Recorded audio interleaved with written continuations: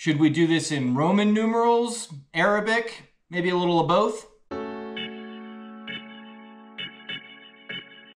Hey, I'm Ben. I'm a huge fly fisherman, and I've got a short video for you today. 5 quick tips about trout fishing. No need to really explain that, so let's just dive into number 1. When you first get to a trout stream, just sit down and watch for a minute. Don't just start flogging at the water. Take some time and soak everything in. You'll probably see something that will help you. A rising fish, you might see fish chasing each other, bugs hatching. If you start your day with your rod unrigged, don't rig it up in the parking lot. Wait till you get to the water. It'll give you something to do while you're soaking in the scene. If your rod's already rigged up because you're a cool guy with rocket launchers on your truck, maybe just sit down and have a beer by the water. Or a riverbank is just a nice place to sit and think for a while. Or shut the brain off and not think at all. That's good too. How about tip number 2? If you get a refusal from a trout, leave your fly. Don't pick it up. This is mostly referring to dry fly fishing, and what I mean is that if a fish comes up to your fly,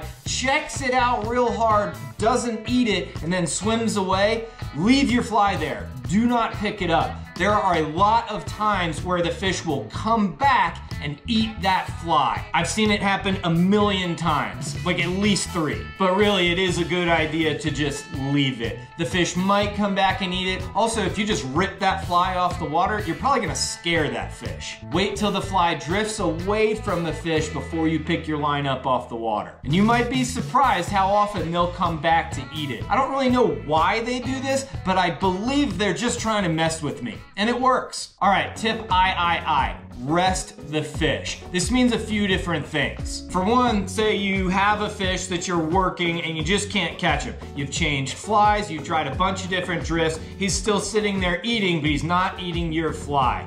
Just give them a minute and take a break. Sometimes they just need to not see your fly for a little bit. You could rest that fish for 5 minutes, or you could rest that fish for 3 hours. This is one of the cool things, or maybe not cool things, depending on how you see it, about trout fishing. Those fish are there, and they're mostly just staying there. They're not moving around. If your fish is there and he's not eating, you can go have lunch, come back, and that fish is still gonna be there, for the most part. Another time you might wanna rest the trout is if you and another angler are working the same piece of water. Don't just jump in there right after them. Give the fish a minute to relax and get confident again. Or maybe you just caught a big fish and it tail walked all over the pool, jumping and swimming around, and maybe scared some of the fish that were in there. Might wanna rest that water for a bit. Again, great time to have a beer on the bank. Another time you can rest a fish is if you find a fish in a feeding lie and you spook it, just go away and that fish might come back. Go away, find something else to do, let that fish come back and get comfortable, and then you can come back later with a new plan of attack that's not gonna spook it. Tip number 4, this is more for the new people that don't know about this yet. Fish more than 1 fly. I'm not great at math, but I think that if you have 2 hooks instead of 1, it will at least double your chances of catching a fish.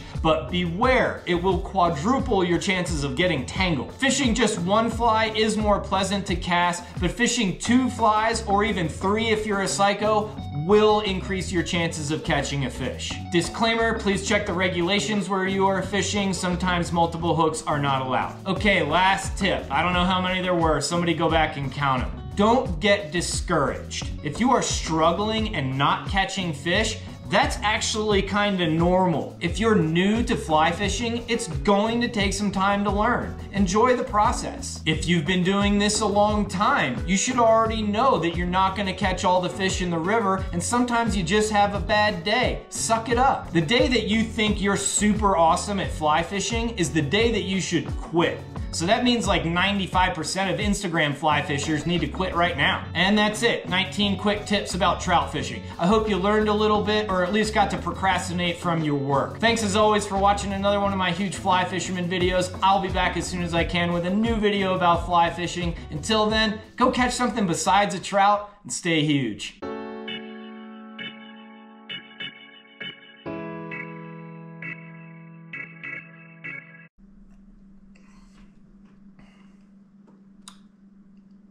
Yeah, it's about like I thought it'd be. Pretty good.